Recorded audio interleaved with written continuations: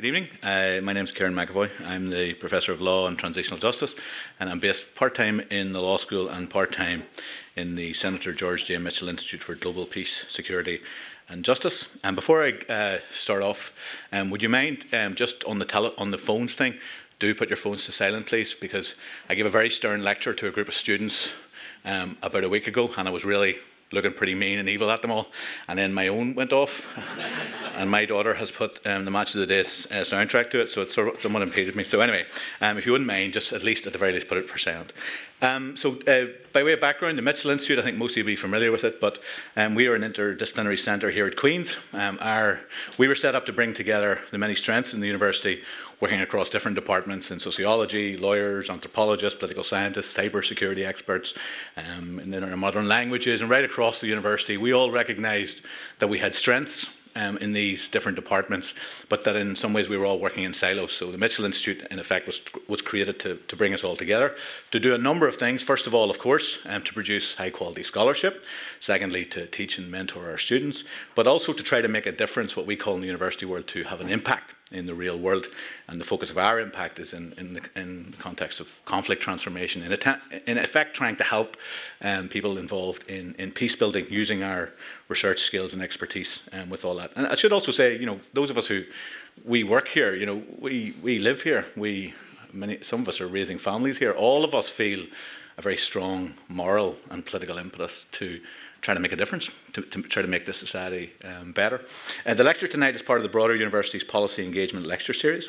That series is designed to provide a platform for meaningful discussion, engaged debate and open dialogue on a range of today's most pressing issues. It's a practical expression of the university's commitment, which is in our social charter, to engage in civic conversations. And one of our jobs at Queen's is, and it's one that we take very seriously, is to try to create a safe space, a secure space to have sometimes difficult and challenging conversations, but to do it in a respectful fashion, and I know you'll all honour that tonight. Previous speakers in the lecture series have included the Taoiseach and Simon Coveney, and we've had MPs, Conor McGinn, Dominic Grieve, also Lord Adonis. We've had a number of the party political leaders, including Michelle O'Neill and Robin Swan. We've had the journalist Fintan O'Toole and others, and tonight we have the Chief Constable. So by way of background, George's career as a police officer began in 1985 when he joined the Royal Ulster Constabulary. Since then he's gained a wide range of experience in a variety of operational roles. 2009 he was appointed as Assistant Chief Constable in Strathclyde Police in Scotland, where he had responsibility for serious and organised crime, public protection and counter-terrorism. Prior to his appointment in Strathclyde, he'd been Chief Superintendent and District Commander in B District, which is South and East Belfast, and he also serves as a Detective Chief Inspector and Detective Superintendent in the PSNI. George holds a BA in Politics and Economics and a Master's in Business Administration. Obviously, that background in politics was of no use to you whatsoever in the PSNI. He's a member of the Institute of Directors and the FBI Law Enforcement Executive Leadership Association. 2015, he was awarded the Queen's Police Medal in Her Majesty's Birthday's Honour List. And tonight, the focus of his talk, which he tells me is going to be about an hour and 50 odd minutes. No, it's not. He says 25 to 30 minutes, he says, and then we'll go to questions. So the focus of the talk tonight is reflections of policing with the community, people, partnership and public confidence. Ladies and gentlemen, Chief Constable.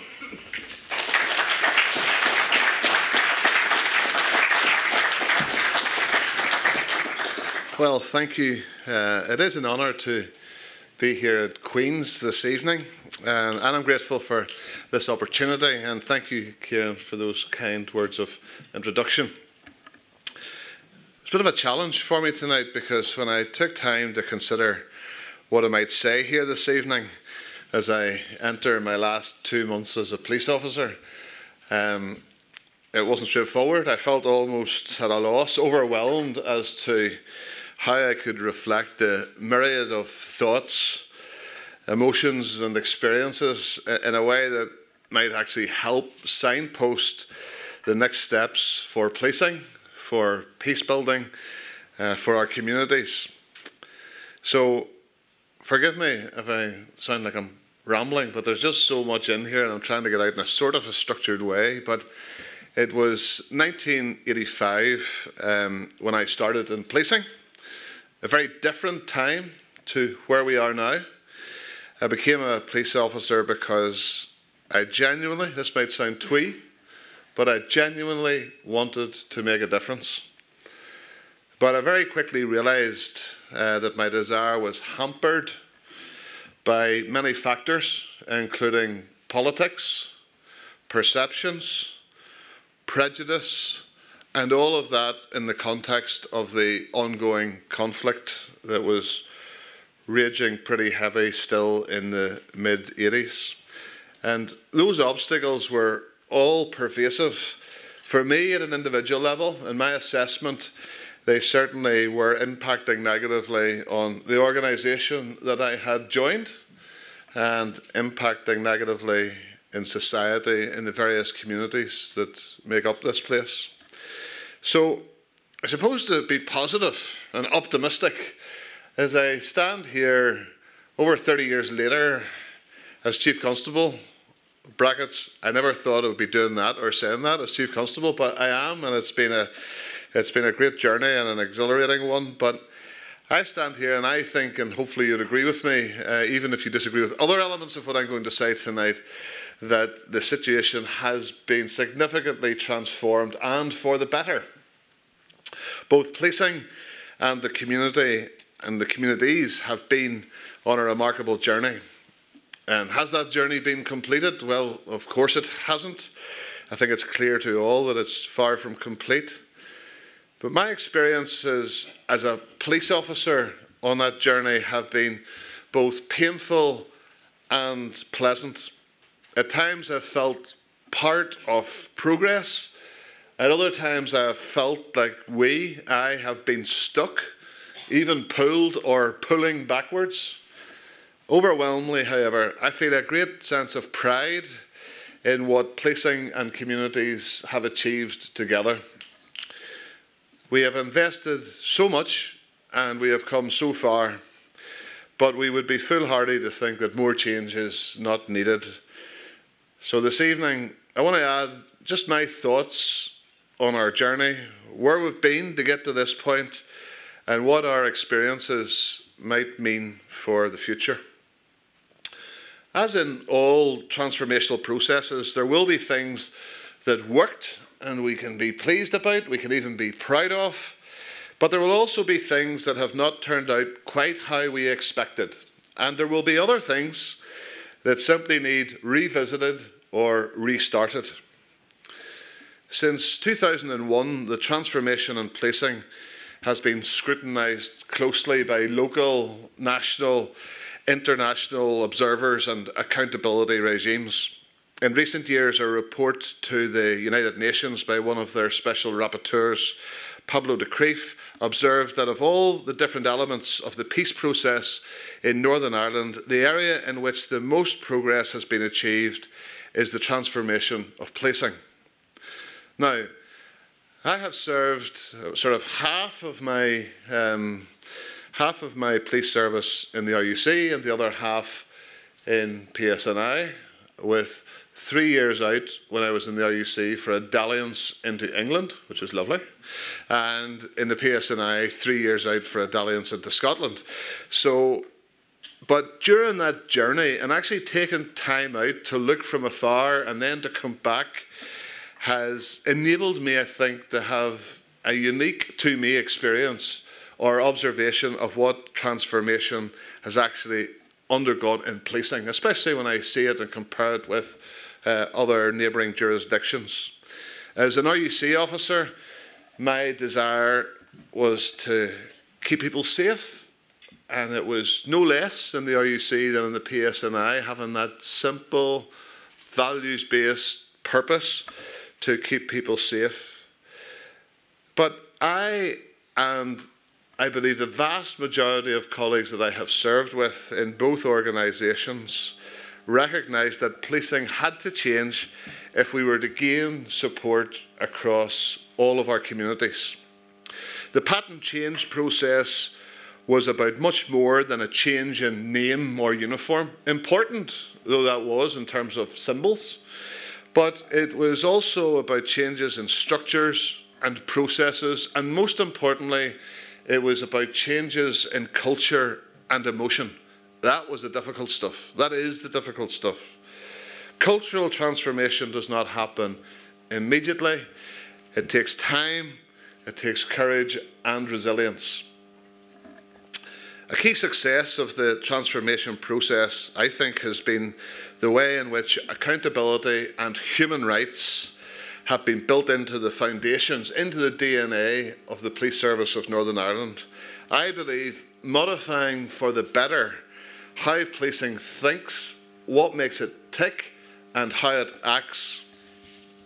In addition to this, the mechanisms provided by the Northern Ireland Policing Board and the Office of the Police Ombudsman have been essential to building trust and confidence in policing. I was deeply frustrated during the past 2 years when the Policing Board was not constituted due to the collapse of the Stormont institutions. I advocated strongly for the return of the board, and I welcomed its reconstitution at the end of last year, and I do appreciate the attendance tonight of my chair, Anne Connolly. So while I would be the first to say that the policing journey is not yet complete, I can also say with confidence that policing has undergone a remarkable transformation, and for the most part, for the better. Over the last 10 years, we have overseen an almost 10% reduction in crime. That's despite over £150 million being taken out of the police budget, in common with other public services due to austerity. That's £150 million just in my tenure in the last 5 years. In addition, independent surveys, not commissioned, not conducted by the police service, but independently through the DOJ, through the policing board, through others, are showing that confidence in policing across the board continues to rise and is currently sitting at 86%. Now, I know, and I'll be happy to respond to it in questions, that there will be pockets, there will be corners of communities, there will be neighbourhoods where we have a massive job of work to do and the confidence levels would not feel like 86% in those communities. But I'm talking across the piece on statistically reliable research and survey conducted independently of us. We're sitting at 86% with £150 million out of the budget and a 10% reduction in crime.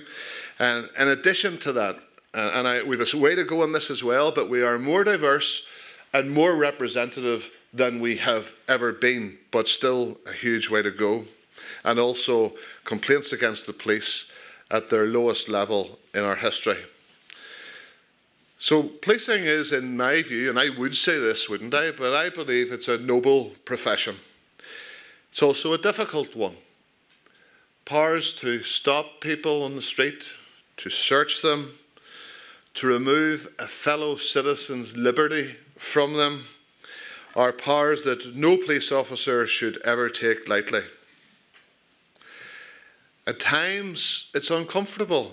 The statutory duties placed upon us require us to take difficult and unpopular decisions.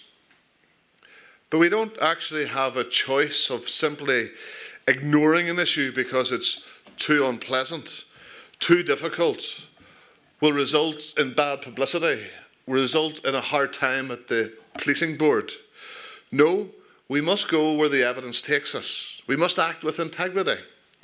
In doing so, it's right and proper that the checks and balances are in place so that we are held to account for our actions through the courts, through the policing board, and through the police ombudsman. Furthermore, it's not just accountability that gives confidence, it's actually good quality policing. Good policing with communities, policing with communities, builds confidence, credibility and legitimacy. Policing with the community, you see, buys us the licence to operate in challenging and difficult circumstances. So when we do that stuff that is unpopular, that is unpleasant, that doesn't quite feel right, but it's going where the evidence takes us, if we have done community policing well, it gives us the credibility, it gives us the licence to operate in those challenging circumstances. At the last public meeting of the policing board, my senior team and I had to answer questions on a broad range of policing challenges that actually matter to our communities. These included, amongst other issues, the police investigation and response, the initial response into the horrific tragedy at the Greenvale Hotel in Cookstown. We were getting challenged about our response to not being able to catch these ATM thieves. the caseload of our legacy investigations branch, the disclosure machinery that we had to service civil litigation, legacy inquests, criminal investigations, and all the rest of it. And on top of that, the management of the police budget and questions about why overtime was so high. I have always felt what I would describe as a healthy sense of nervousness as I go to the policing board. It can be challenging, but the ability to be able to have a discussion, a meaningful discussion about policing in such an open and transparent arena can only be beneficial for the organisation that I lead. There is no doubt in my mind that whilst I hold operational responsibility for policing, the board on behalf of the community not only holds me to account, important though that is, but also informs, advises, challenges and contributes to policing decisions in a real and meaningful way. And if, as cops, you can get over yourself, that is a really healthy source of challenge and of enablement around good decision making. It therefore seems incredible to me that for 2 of the 5 years of my tenure as chief, I didn't have a formally constituted policing board, although with what was left with the chair and the independents and the officials, we continued to act as if it was there, but actually that was on the basis of goodwill and determination on all of our parts. That an institution so critical to policing could be so vulnerable to political turmoil is one aspect of our journey I think that needs re-examined afresh. That accountability deficit should never be brought back to bear on policing when the politics collapses. So far from being an impediment, I believe accountability is an enabler of good, effective policing, even though at times it's extremely uncomfortable. Policing in itself is a human endeavour, and as in every human endeavour, mistakes and failings are inevitable. When they occur, the only way that we will retain the public's trust is if we're ready to acknowledge our shortcomings and to learn the lessons from the failings. I think PSNI has demonstrated our readiness, our willingness to do so through the robust accountability mechanisms of the policing board and the police ombudsman and the multiplicity of other inspection agencies who examine our actions, as well as, for the most part, a willingness to be accountable to communities through the media and through local engagement. There is, however, sometimes I think a need for reflection and recalibration on accountability. There's a balance to strike between good and effective accountability and a level of irresponsible, reactive and ill-informed commentary that can become corrosive and destabilising. I'm not being defensive, but in my view, at times, that balance has been lost, and the journey that policing and society have been on have suffered as a result. Supporting good, effective accountability and supporting the delivery of effective policing comes with a level of responsibility that sometimes has been lacking. Across the political spectrum, those who should bear responsibility for supporting further progress have sometimes defaulted to the blame game. They have retreated into their respective political bunkers when it suits them, finding it easier to blame the police without taking any responsibility for the context in which their police service is being asked to operate. Legacy is a clear example of this. Legacy has been a challenge on which Patton's new beginning to policing has continued to stall. The impact on public confidence is immeasurable.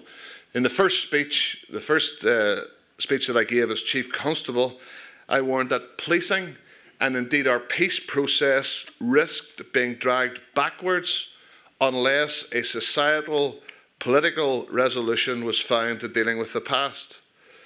Throughout my tenure, I have explained publicly and privately, time and time again, to anybody that will listen, the PSNI is neither resourced nor equipped to deal with the past. So you should not be surprised when we drop the ball, and that's not an excuse or defensiveness. It's the reality that we have warned of. I welcome the proposals made in the Stormont House Agreement and offer to give all of the PSNI legacy data to the proposed Independent Historical Investigations Unit, allowing us to concentrate on keeping people safe today and into the future. I'm now in my final 2 months as a police officer, and there is still little sign of progress. I therefore find it disappointing that politicians from all parties give me tea and sympathy in private on this matter, but in public talk of our failures in dealing with legacy and how this has created things like rock-bottom confidence in policing or partisan policing by only pursuing state actors rather than the terrorists who inflicted the most pain. That's not effective accountability. That's point scoring. That's shifting the blame.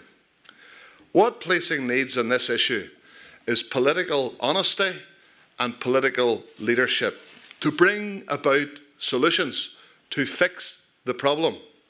Families need that honesty and that leadership too. I think it's a damning indictment that in the ongoing political vacuum, members of grieving families are passing away without any resolution, without justice and without answers. Another area for our transformation that needs renewed and constructive accountability is community representativeness within the police service.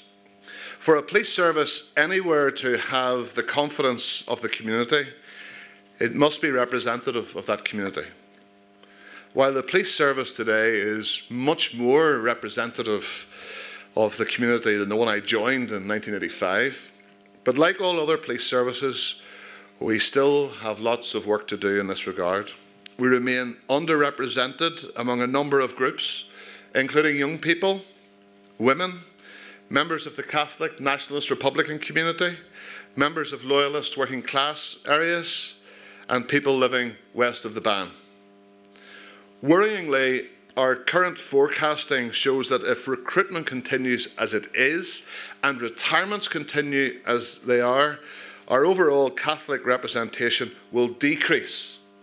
I have expressed concern about this publicly and have asked for a rational, informed public discussion on the issue, ideally via our policing board. But our last recruitment campaign was overshadowed by a political debate and point scoring on the virtues, the advantages, the disadvantages of 50-50 recruitment. Again, I do not believe that such acrimonious debate provides effective accountability that supports real progress for all of us.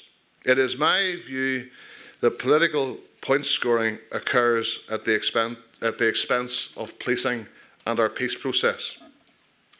PSNI will continue, of course, to challenge itself as to what more we can do to improve representativeness, including options like direct entry into various levels of the organisation and various specialisms, apprenticeships and secondments, different ways of doing things. But the fact remains that the police service cannot do this in isolation. The bigger and more sustainable requirement is political and societal change. So bear with me, but I want to spend a few moments just talking about recent events and the scourge of paramilitarism and violent dissident Republican activity, and what we can perhaps see in that as we look to the future and to try to build a more positive process.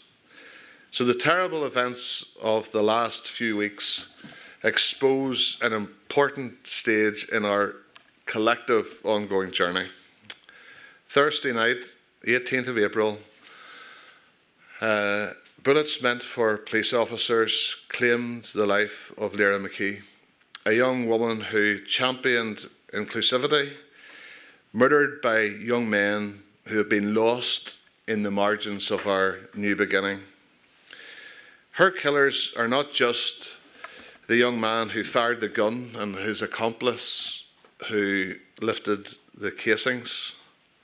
Her killers are also those who supplied the gun and orchestrated the journey of those young men to the moment in which Lyra was murdered. In January this year, the same group were responsible for a car bomb that exploded outside the courthouse in Derry. A group of young people had walked past the car just minutes before. What if the bomb had exploded at that moment when those kids were walking past? Lyra's murder makes that what-if question all the more real. Those who continue to believe in the use of violence do so in acceptance of the fact that they are risking the lives of their own communities. Their intended target may be police officers or prison officers, but their very actions place communities at risk. They do not care. In fact, they seem to embrace it as an expense of their cause. Among the consequences of each and every attack is the reality that a member of their own community could be killed or injured. Lyra's family, partner, and friends are now living with that reality. Hiding behind masks and clandestine media interviews, those that carry out these attacks show cowardice in the way they fail to make themselves accountable to their community. They have made it abundantly clear that the violence will continue despite their own admission that it is little community support. What if instead of Lyra, the bullet had hit a police officer? For the very small number of people who think that such an outcome would have been okay, let me tell you a little bit about the police officers that were on the ground standing beside Lyra that night, that administered first aid, that put her into a police vehicle, that conveyed her to hospital, hoping that she would survive. They, like Lyra, have family, partners and friends that love them, that care for them. They are also sons and daughters, brothers and sisters, some of them mums and dads. Some of them grew up in the city, are citizens of the city and care for it. Lyra chose the noble profession of journalism and had excelled in her short life, contributing hugely to our community with her thought-provoking words and her incisive analysis. The police officers in Cregan on the night she was murdered had chosen the profession of policing. Their individual contributions to the community are less well known. One of the officers there, standing in the vicinity, who administered first aid, who took her to hospital, was also the first officer on the scene of the bomb outside the courthouse in January. Without a thought for his own safety, he began to evacuate people from the area. Windows exploded around him when the bomb exploded. Another of the officers there that night had saved the life of a man that day who was involved in a car crash in the city. Two others had helped save a life of a suicidal individual at the Foyle Bridge that day. Earlier this year, a number of officers who were there prevented serious harm when they searched and recovered guns in the city to help keep the city safe. Guns and blades at a graveyard in Park just outside of Derry, while others have been involved in taking at least £200,000 worth of drugs off the streets. These are just a tiny snapshot of the many individual, unknown stories of how police officers serve our community, police with the community, every day and every night. Since Lyra's murder, many powerful gestures have been made by a community that is tired of violence. Many powerful words have been spoken or written. Challenges have rightly been laid at the feet of our political leaders, most recently and eloquently, of course, by Father Martin McGill speaking at Lyra's funeral service. Those challenges have had resounding support across the community. And I believe, being the optimist that I am, that those challenges have been heard. Today, of course, was the first day of cross-party talks. What action will unfold from that? We need to wait and see. But there must be no underestimation that a resolution to the outstanding issues is badly, badly needed. Long before Lyra was murdered, there was a sense that our peace process was stalling. Certainly the political process was stalling. In cold police statistical terms, there have been 150 security-related deaths in the 21 years since the peace agreement. But behind each statistic is the devastation, grief, and pain of family and friends. There have been many more paramilitary-style assaults or punishment beatings, whatever label you want to attach to them. Each one leaving not just broken bodies of victims, but the shattered minds and hearts and mental health problems of people all around them.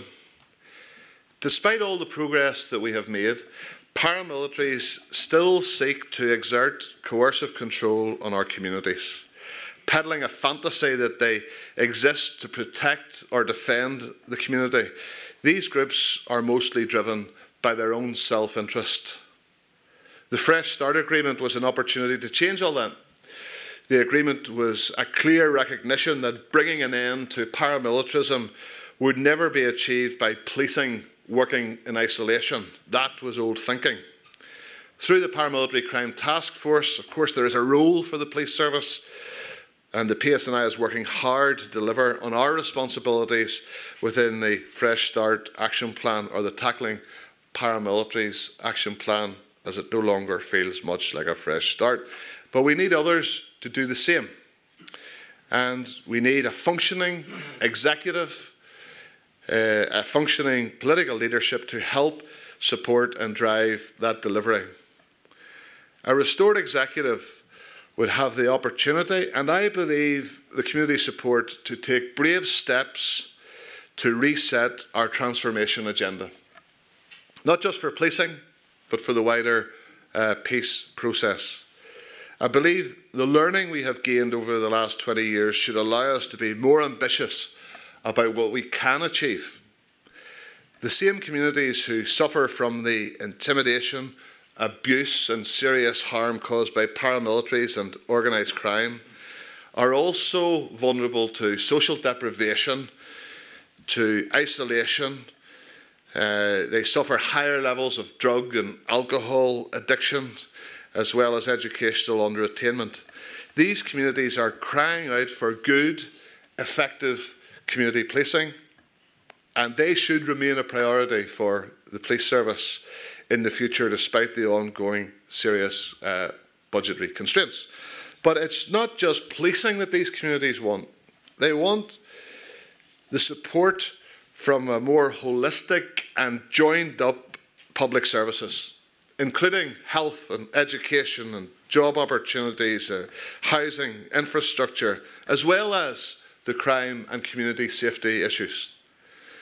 Before the political collapse had stormed, there were some glimmers of light, of hope for us optimists that are still around. That light shone out of the draft programme for government, which for the first time in Northern Ireland brought forward the vision of real and effective partnership, working across public services to provide support to the most vulnerable in our communities and to deliver the best services in the most efficient way. We need the political leadership that brought that thinking to bear to get re-energised and re-engaged. Transformation is a constant aspect of life. Some aspects of transformational change can be visible and powerfully felt, while other aspects can be slow and quiet and, in our busy world, almost happen unnoticed. Transformation can bring positive progress, but equally it can have negative impacts. Indeed, the same transformation can be experienced from one person to the next, from one community to the next, in very different ways. All of these aspects of transformation have been part of our journey to date. I said at the outset that the journey of policing and our community is not yet complete. Of course it's not. And the fact is it never will be complete, because peace and progress requires constant nurturing and investment. Over the past 20 years, as a community and as a police service, we have invested so much. It will be the failure of our generation if we do not reinvigorate our efforts, re-energise our efforts, and invite the next generation to continue the transformation. We have overcome far greater challenges in the past. I know we can do the same again in the future. Communities and politicians working together with police have shown great leadership and taken great risks to bring peace. Do you remember the hope when the peace agreement was reached in 1998? Do you remember the optimism, the pragmatism, the compromise, to use a dirty word in some circles, the compromise from political leadership that restored the power-sharing executive 12 years ago tomorrow, on the 8th of May 2007? The politicians going into the current talks should reflect carefully. They should challenge themselves on the leadership and the work of their political predecessors over the past 21 years. I'm going to finish now, and I want to conclude by using the oft-quoted wise and eloquent words of Seamus Heaney in The Cure at Troy. History says, "Don't hope on this side of the grave, but then, once in a lifetime, the longed-for tidal wave of justice can rise up, and hope and history rhyme. So hope for a great sea change on the far side of revenge. Believe that a further shore is reachable from here. Believe in miracles and cures and healing wells." Thank you very much.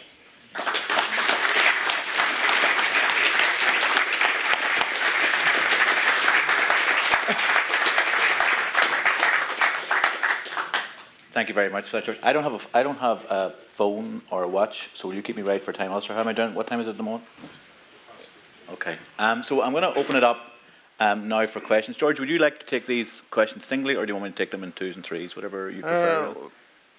Let's see the complexity of the question, shall we? Right. So it's open to you guys. Who wants to start us off? We have roving mics, I think, somewhere there. There should be one coming across to you now. There's a chap here in a green T-shirt in the centre there. If you just introduce yourself, and if you're representing an organisation, let us know who they are. I kind of want to be a police officer myself.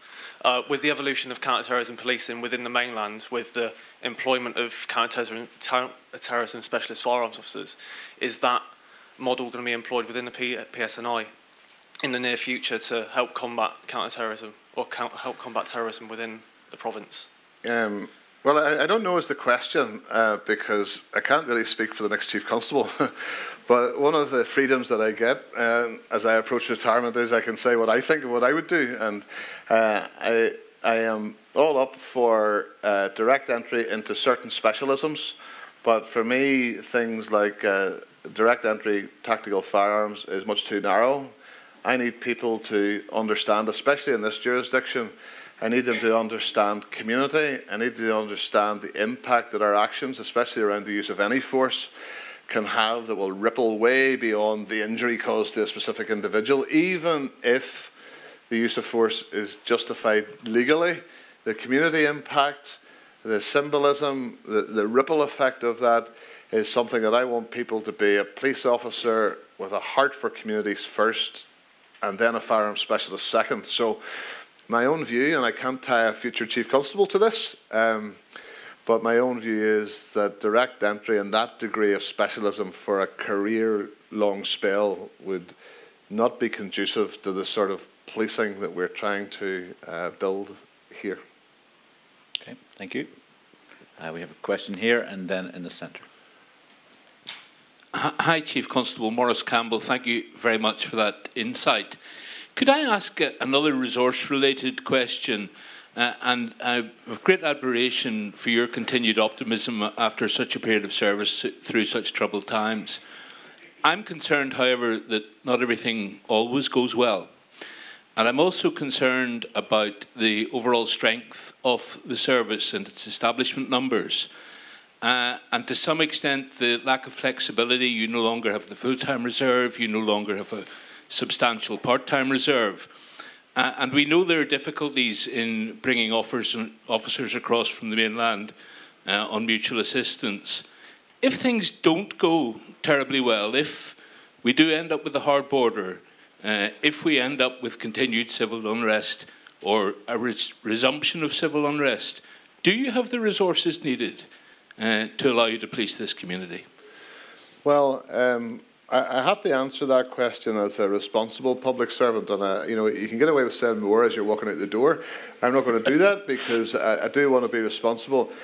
That question is a good one to fire my direction, but actually I'm no different really in that regard to Chief Executive of a health trust or an education authority or other leaders of public services in this jurisdiction. And I don't feel like we have been the poor relative in policing, that we've been shortchanged. In fairness, both the devolved departments, even without political leadership, have been hugely supportive, trying to help policing as best it can. That said, I have never offered up one brown penny of a reduction, but I do feel that when I engage with the permanent secretaries, with ministers when we had them, I got a sympathetic hearing, and sometimes that sympathy translates into additional help because of the unique circumstances that we face. Most recently, there was a bid to Treasury around, I was going to try to get through tonight without mentioning the B word, Brexit, but there was a bid that we submitted to Treasury that was basically co-written by officials in the Department of Justice and my own people, and I didn't see that as compromising anybody's independence. It just was a sensible thing to do, along with support from NIO colleagues actually. But we navigated that through Whitehall to the Treasury and got the £16.5 million for this current financial year. No other bid across the UK was met in full by HMT. So I think that there is an appreciation at a political and senior official level that policing does have unique challenges. And whilst I do feel, I suppose, stretched and challenged around trying to do more with less and all the rest of it and deal with people's expectations and continued service delivery, I do feel like we've had tangible support around that. I think there are probably other options that would involve less money that creative political leadership could make happen. It would require legislative change, but there are things around. Officially, the police service is a non-departmental public body. That means that you can't really raise your own revenue. You can do some minor cost recovery, but it's around the fringes, really. You can't do any revenue raising. You can't carry forward. And part of the revenue raising in other parts of the United Kingdom is precepting, where local authorities agree to put a couple of pence on council tax to pay for policing services. Now, that's a far from perfect model, but it does give scope for revenue raising for policing, should local politicians in an accountable manner wish to do that. So there's things like precepting, revenue raising, carry forward, building up reserves. Like, I can only build up reserves, but I have to use them or lose them within a financial year. And, you know, of course I would like more money and we could use more people, and we've got this constant struggle about the changing nature of policing demand, which takes us into like investigating cyber stuff, which you don't really do in the main street in a high visibility jacket, or dealing, because we're getting better knowledge of it, child sexual exploitation or serious sexual offending.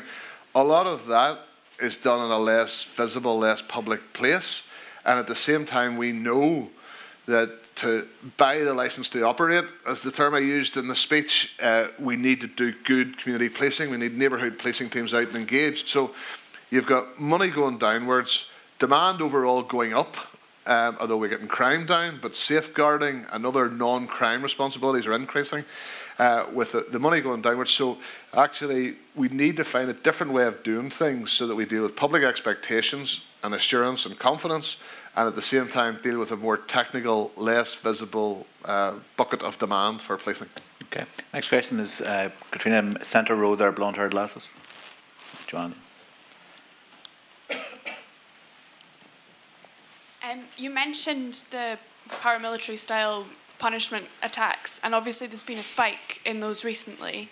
You mentioned that it's a systemic change that's needed more broadly, but what do you think the police can do to assist with that? Well, I don't want to get into arguing about numbers, but actually, if you look over the last 10 years, the number of paramilitary assaults is on a downward trajectory. Now, you only need 3 over a weekend to make it look and feel like a spike. So I'm not arguing about your analysis, but I think the numbers will say that we're going in the right direction. 1 is 1 too many, however, so the numbers are almost irrelevant. I do think that there is something about the police making sure that we have as an efficient response possible. So we have started doing things now like reviewing our investigations, peer reviews into paramilitary assaults at about 14 or 28 day stage, the same as we do with things like rape and homicide. If they're not solved within that first month, we bring in another team to pore over every detail. We have trained our local people, our detectives, what they're looking for, making sure that every evidence is not, that every evidential opportunity is fully exploited, making sure that we don't become guilty ourselves of the complacency or the ambivalence that I sometimes see in other parts of society, within communities themselves. Don't mean to blame the communities, but sadly, there is a bit of an acceptance that this is a fact of life, and actually if someone is misbehaving, guilty of antisocial behaviour, peddling drugs without a licence or whatever, that it's somehow legitimate for paramilitaries to break their legs or shoot their ankles. That is not legitimate, and we should never give it any legitimacy, and I think there probably isn't any advocacy for it out there, but I do believe that there sometimes has been an ambivalence. So I'm going to put that challenge to other civic leaders, even the communities themselves. We need to make sure that our approach to paramilitary style assaults is absolutely top drawer. I think another problem that we have is one of communications and positioning ourselves in this, because there's no actual offence called under the Offences Against the Person Act or any other statute called a punishment beating or a paramilitary style assault. It'll be things like grievous bodily harm, or it'll be people arrested on their way to do the paramilitary assault. If we can get ahead of it through intelligence, or sometimes good luck, or a bit of both, if we can get ahead of it and we interdict people before they cause the harm, which we would always try to do just from a human rights perspective, they will probably, unless they start admitting things, which isn't that likely, they'll probably end up being charged with possession of an offensive weapon or possession of firearms in suspicious circumstances. Now, without prejudicing that person or proceedings at court, we need to find a way of sort of getting a big light to flash above those sort of cases where people understand that actually the police keep getting hammered on the number of detections for these paramilitary style assaults, but it isn't always as bad as it first appears, because there are things that we can't connect beyond reasonable doubt, evidentially, to the paramilitary style assault, but we know from an intelligence and assessment perspective that we're having more of an impact around disruption and interdiction. Okay. Next question is Joanne here, also in the centre row just in front. I'm conscious that a lot of the questions are coming from the centre ground, so there's a hard left set of questions over here. Joanne Murphy, the Clinton Leadership Institute and Queen's Management School. George, you've spoken a great deal about political leadership and the significance of political leadership and what it can do, but I suppose it would be interesting to hear from your experience as you move towards the end of your tenure as Chief Constable, which itself is a very significant leadership role in Northern Ireland, what your reflections are on leadership itself and I suppose your own leadership practice. Well, I think we could do a whole session on that alone, but I think some of the headlines for me are dealing with. I've talked a lot about transformation as well, and there is something about trying to change the organisation, either the operating model or the culture or processes or structure, while still trying to maintain service delivery. Drew Harris, my former deputy and now Commissioner of Garda Síochána, describes it as trying to rebuild the aircraft whilst it's in flight, and that's exactly what it feels like at times. So you do need a certain flexibility and agility.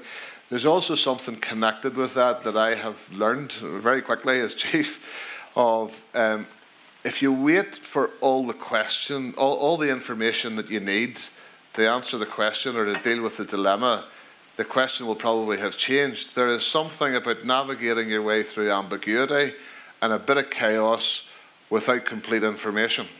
And therefore, I've been through, all the leadership training that one can hope for, very well supported by the organisation in my earlier years, and all the rest of it, sponsored to do an MBA and enjoyed all of that. And we've been through all these cycles of what is it? It's not the person with the biggest brain that makes the best leader, but there is something about, I have an old-fashioned word that isn't really topical. You don't find it in all those management textbooks, but it's called wisdom. And I think it's like a combination of a bit of intelligence, like IQ, a big, big dollop of emotional intelligence, but it's also a bit about learning from experience. It's also a bit about acting with enough humility to know that you don't have all the answers. It's about building relationships with people up and down and across the organisation that you know they're not going to tickle your ears, but they're going to give you honest feedback and tell you when they think you're about to mess up. And all of that, I think, comes together rather than, rather than years done, it's miles travelled sort of stuff. How much experience, which is all part of this wisdom. And I think we need a little bit of a return to actually how you go about equipping people with that. And there's all the stuff about mentoring and coaching and so on. But there's something, and this is really difficult for policing because of the stringent accountability mechanisms. There is something about remaining accountable, but having a learning culture so that you can be allowed to mess up as long as it's not reckless and negligent and all of that. But there's something about making room for mistakes or making room for people, empowering them to make decisions. One thing that I've struggled with, frankly, at a very senior level, is asking people to take responsibility for something, and then they go away and they deal with it in a way that I necessarily wouldn't. Biting my tongue and not changing it because you have the hierarchical authority to do it, but actually you can't empower somebody to make a decision, and they make a decision that's quite ethical, it's within the rules, it's efficient, but it wouldn't be the one I would have chosen. Learning to live with that is, and I'm a big emotional fellow that wears his feelings on his cuff, so actually dealing with that for me is really difficult, and that's quite tactical stuff. But I think with that sort of openness, it's about breeding leadership, and it's not just about exercising leadership yourself, but about empowering others to do it and being the example and being the role model and having that sort of blend of self-belief and confidence, but also enough humility to balance that out. So I don't claim to have cracked all of that, by the way, but at least I know what I'm aspiring to. Okay, I've got quite a lot of hands up now, so I'm going to start taking these in bunches. So I'm going to take John Topping, glasses, moustache here in this row. He's a friend of mine, otherwise I wouldn't draw attention to his moustache. If you think and then Dagmar, and then Yasin. Okay, so John. Okay, hi, so John Topping, I'm a criminologist here at Queen's and also chairperson of Community Restorative Justice Ireland. George, I had the great pleasure 5 years ago being at your very first public meeting, which was at a joint event between Northern Ireland Alternatives and CRJI.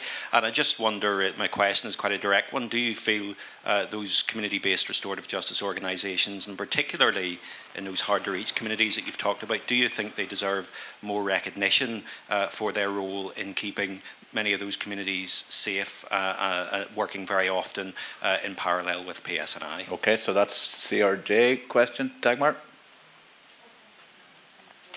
Wrong direction. My name is Dagmar Schick. I'm Professor of European Union Law, which also means I have no professional competence to speak about policing, but I have some experience in anti-discrimination law and policy in the HR perspective. And you were mentioning the direction of professional development of your deputy to now work south of the border, which obviously was a very interesting and partly controversial movement. Do you think that perhaps movements in the other direction, so having of professional development, would perhaps contribute to changing policing in Northern Ireland? And also, are there any, how is the practice in cross-border policing? Just forgetting the B word for a moment.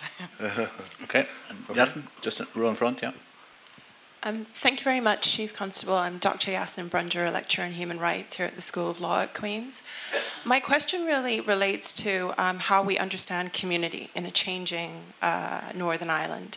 So with that, I wanted to ask you about your reflections in terms of community policing in relation to ethnic minority groups within Northern Ireland. As Kieran said, there are many people who have made Northern Ireland their home and are raising children here. And I think there's an important consideration to be made there about building confidence with those communities who have come here and made Northern Ireland their home. And I think there's a responsibility of the police service in doing that. So I wanted to really ask you, it's a bit of a direct question, but in your tenure, what have you done in terms of supporting that and facilitating that engagement with communities, ethnic minority communities? And then looking forward, what would you say your incumbent coming in, what advice would you give them about building confidence with those communities that shouldn't be forgotten and marginalized in our discussion of policing? Okay. Oh, 3 big questions there, if I can remember them. That last one was very challenging. It sounds like a job interview question. Could be for the next job, you know.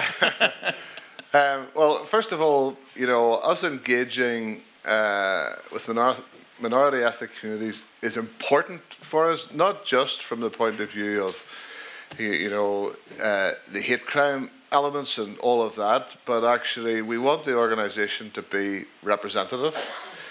We want, when I talked about, good policing buys you the license to operate, that piece around legitimacy, that is probably more important in smaller minority communities.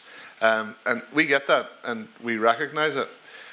So we're actively engaged around that. For example, on Sunday coming, we will have an initiative in Belfast here called Kick Off at 3, where members of the Ethnic Minority Police Association from Northern Ireland, along with a network of their colleagues from throughout the UK, will be running a football competition in Belfast to reach out to engage into young people from those ethnic minority communities. And that is because we're trying to increase our outreach so that we're representative, so we've got community confidence. And actually we know, like with other minority groups, there is massive underrepresentation of crime, of victimisation, of harm that's ongoing there. So this is something we take seriously. It's been a priority for us, one of 3 or 4 strategic priorities dealing with hate crime, and under that we have got control measures about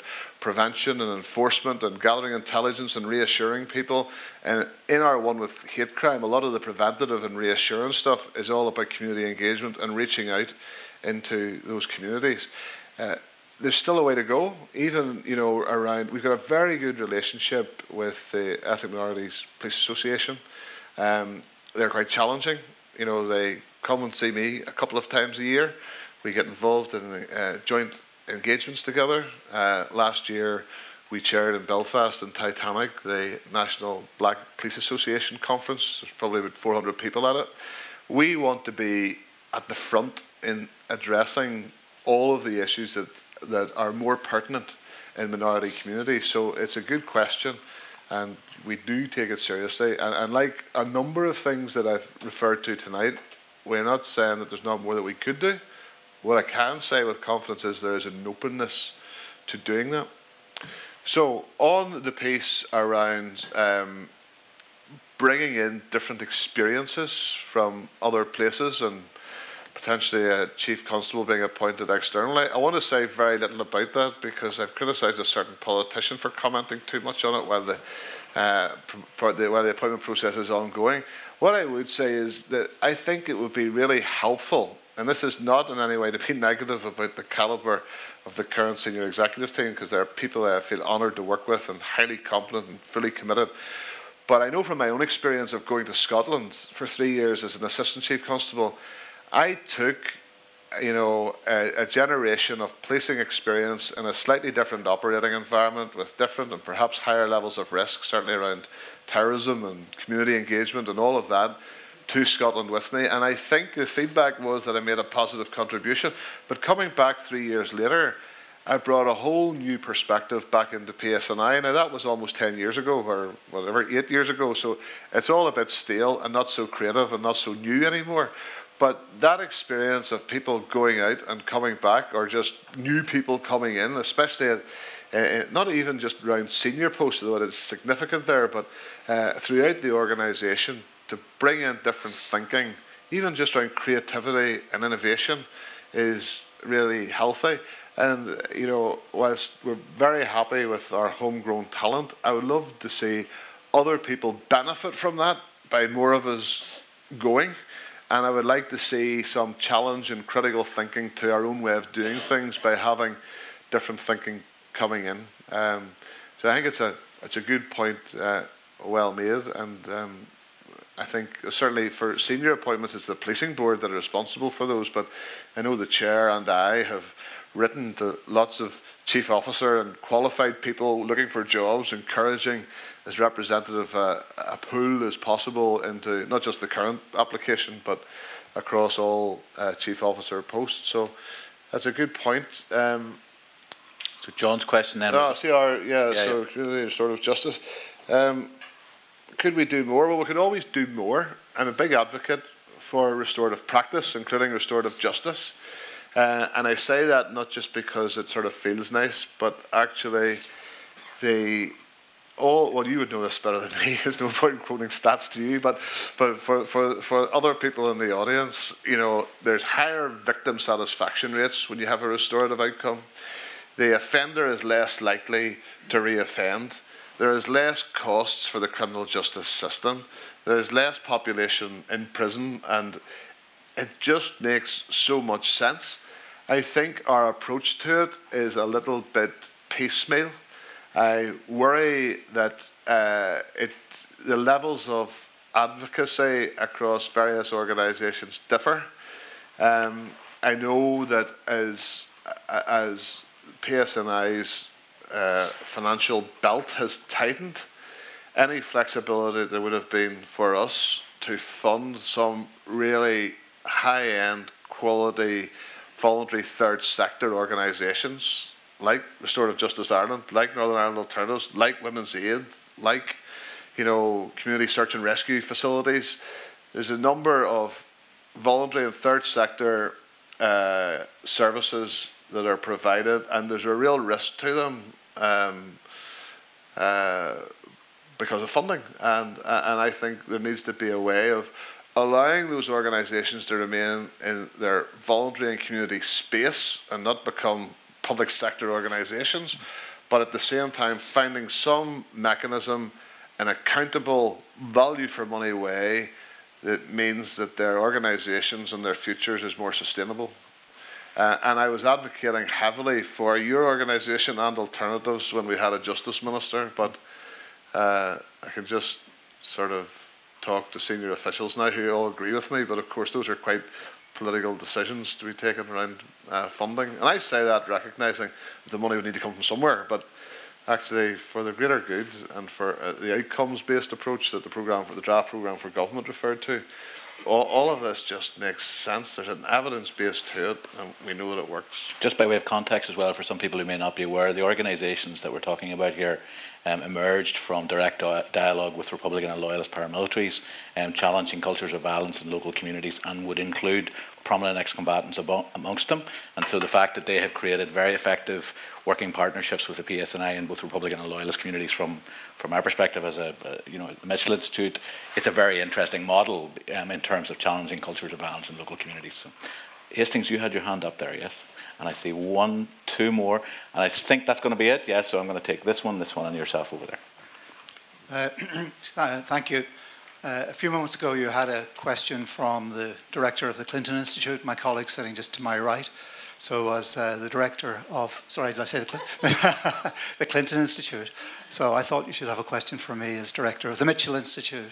So Mitchell and Clinton, as we know, have been very responsible for some of the good fortune that we've enjoyed over the years. And my question relates to the very first statement that you made when you began your lecture, which is that culture and emotion were the stuff that were particularly difficult in police transformation.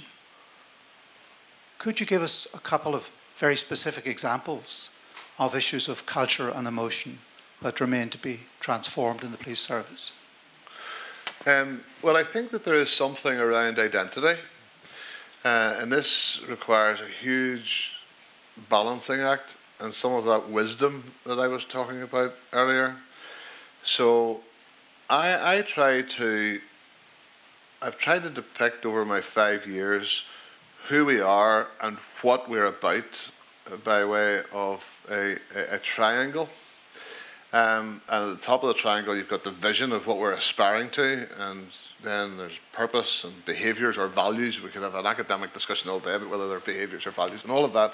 But the very base of the triangle, the broadest part of it, is who we are, and we're the police service of Northern Ireland. Now, I know that that's sort of strikingly obvious and it's in statute and all the rest of it, but there is something about creating that balance of respecting the contribution that many police officers will have seen. This is talking trying to deal with the culture issues internally, and you asked me what we're still grappling with. So, 20 years on after the creation of the PSNI, people will still talk their, stories of bravery and courage in a context sometimes of the Royal Ulster Constabulary, of which I was a very proud member, and I don't question that heritage or anything like that. I'm proud to have done it, and I carry many emotional scars from that time. But actually, that was then, and this is now. And there is something around identity and giving people coming through the police service of Northern Ireland today confidence and pride in their identity as a police officer serving in this organisation. And it's very interesting because around 80% of the current police service were never in the RUC. But when you listen to the stories, when you see the photographs on the walls, when you hear the conversations in a police canteen, you'd think it was the opposite was true. And I don't mean that all of that culture is bad, but it's more the positive of the here and now and trying to get people to have that confidence and that belief in who they are and to take pride in that identity. And I think you do it from actually confronting it. You have these sorts of conversations. We've had a whole emerging leaders program, for example, and we deal with some of these cultural issues, and we deal with, it's not a case of people aren't allowed to talk about the good old days. Of course, we've all done that over a cup of tea or a fizzy orange or whatever, but it's more about the progressive feel going forward, about trying to make that into something. And that's just one small example. I think there are other things in the sort of business end of any big public sector organisation that are just culturally really challenging. There is sometimes a bit of an entitlement syndrome. That's because we've got quite generous regulations and provisions around things like absence pay through sickness. And of course we want to be sympathetic to that and we want to be supportive of our staff. But actually that's almost viewed as an entitlement rather than a facility to help people to get back to their public service life quicker and better. And a lot of that has got to do with actually just trying to balance the need for frank conversations along with the empathy and the sympathy bit to do that in a supportive way. And I think because it is less tangible and less likely to be explained, things like identity or an entitlement feeling, you're not going to deal with that by way of a flowchart or a policy document. It's into what people's values are, what makes them tick, and being able to gently and supportively challenge that and bring a different perspective to bear. Okay. Okay, thank you, George. I'm going to take the last two questions and I'm going to run them together. So yourself in the black T-shirt in the centre here, and there's a chap in a tweed jacket at the back there. So black T-shirt first, then tweed jacket, and we'll run the two of them together. If you can keep them nice, tight, disciplined questions, no pressure. Thank you. Killian Thornton. I got asking this question to Stephen Martin and Mark Hamilton, and I got one good reply and one bad reply, so I'll not tell you which is which, but my question revolves around of what you've talked about, community representation, and it's quite simple of how do you attract people like myself from Crossmaglen and South Armagh, people from West Belfast, people from the Bogside into the PSNI. Okay, you hold that one for response for a second, George. And yourself in the tweed jacket, yeah? There's a mind reader at loose. My name is Bob Collins. I'm former Chief Commissioner of the Equality Commission and a current member of the Policing Authority, but obviously in Ireland I represent nobody except myself. First, thank you very much for an open, frank, stimulating and ultimately encouraging contribution this evening. My question related also is a double-part question related to the issue of community representation and the as you identified, probable reduction in Catholic representation, underrepresentation of young people, women, loyalist working class. What is the kind of conversation that you would like to see on this issue of community representation to which you made reference?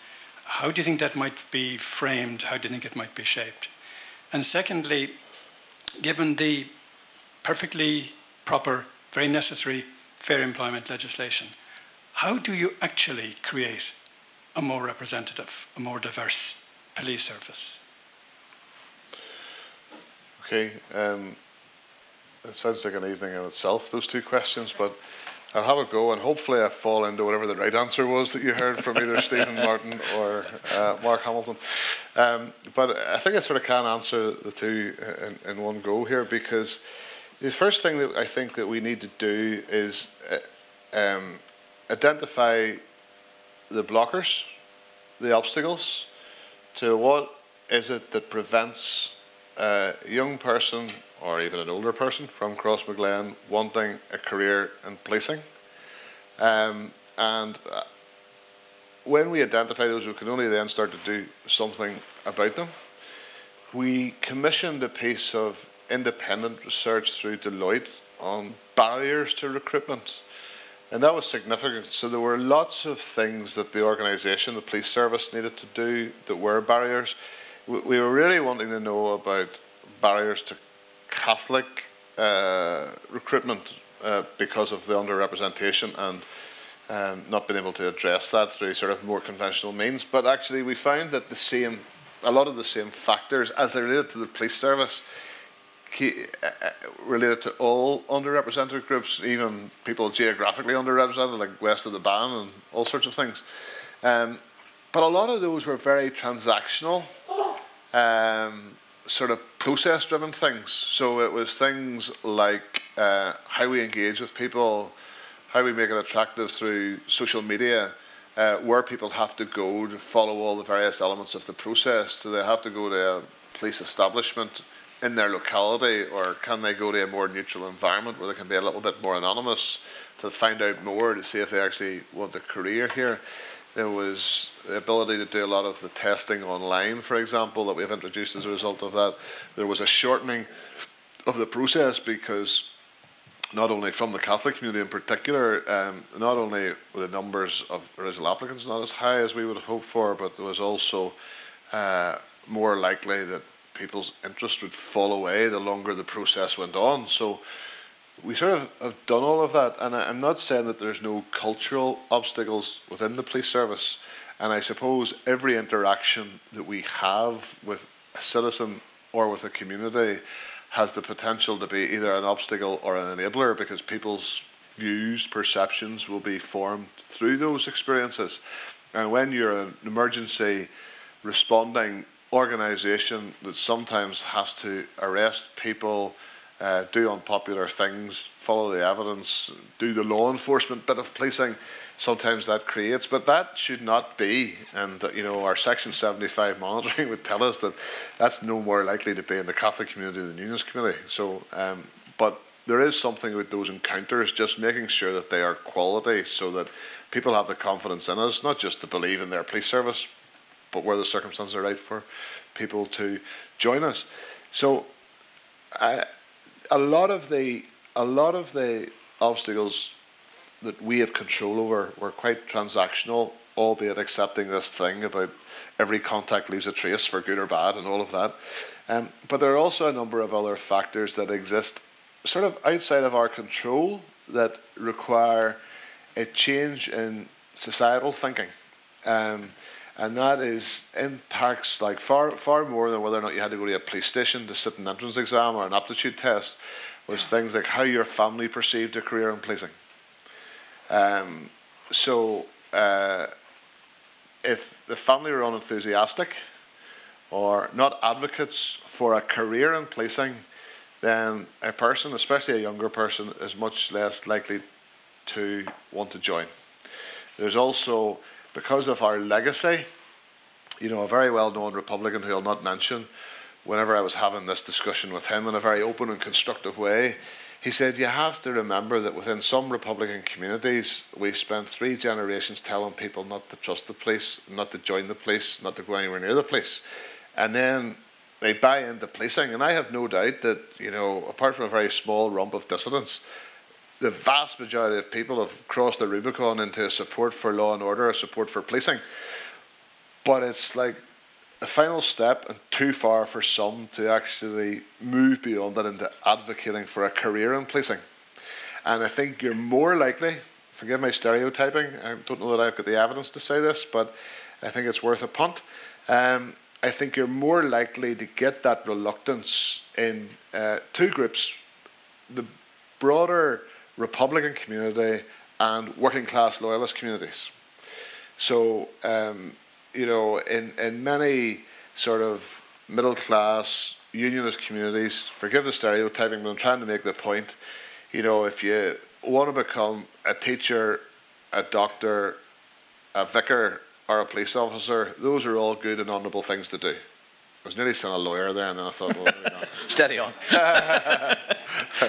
But do you know what I mean? The sort of professions, semi-professions, are all good and honourable public services to do. My friend, this Republican, who was trying to get me to understand some of these obstacles within his community, would say that that's really unlikely to happen in many Republican families and communities. Now, that's a major generalisation, and please don't anyone take offence at that, but as a generalisation with that health warning attached to it. And I think, you know, needing to mobilise civic leadership and political leadership support for a career in policing. And actually, if there's things that aren't right that we still need to fix, you need to tell us so that we fix them, so they're not obstacles to people wanting to join us. Because I don't think you'll get a lot of resistance around that. I think there are other poisonous issues, like legacy. And I don't mean that if you're a suffering relative here tonight, by the way, but I'm talking about the toxic nature of the legacy issue that probably has more of a detrimental impact in the Catholic nationalist community than in other communities, predominantly the Protestant Unionist one. And that's because of what we have seen around things that have gone wrong, people operating outside of the law, outside of regulation.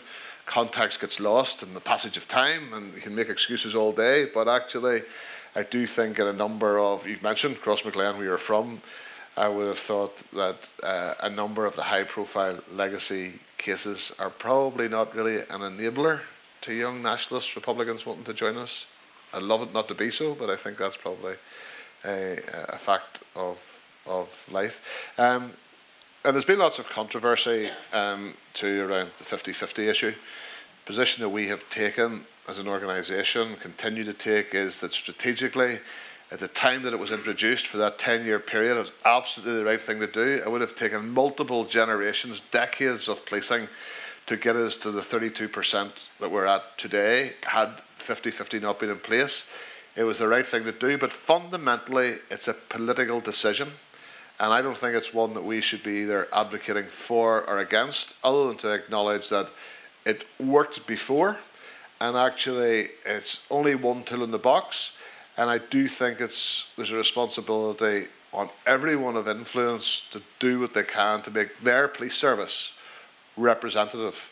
And that needs to start with realising that we're not always going to get it right first time. It's not my fault that we're stuck with the toxic legacy issues. That is me as chief or the organisation. And when we make mistakes, we're human beings, that's going to happen. And one bad experience is not a reason to write off a career option. I mean, sometimes I go to the doctor and I have to wait too long, or they're a bit rude to me, or they give me the wrong tablets or whatever. I don't tell my daughter that she shouldn't become a doctor because I had a bad experience with a GP once. You know, that would be madness. And I'm just looking for the same generosity and grace from our political leadership around this. Okay. Folks, I think I'm going to bring things to a close. Can I just, first of all, thank you all very much for coming out tonight. I know it was a rough night. If it's any consolation, the sun is now out. Secondly, so George is coming to the end of his career in policing. He's only 52, it's not like you're going to sit back and put your feet up. But on a personal basis, I've shared a few platforms with George, and while we probably haven't agreed on legacy stuff all the way, I've always felt slightly sorry for your PR people or your lawyers. Because one of the nice qualities that you have is that you tend to answer as honestly as you can in your position. And I think that's a quality in this place which can be quite unforgiving, that people warm to you. So I think, would you all help join me and say good luck in your future? Thank you very much.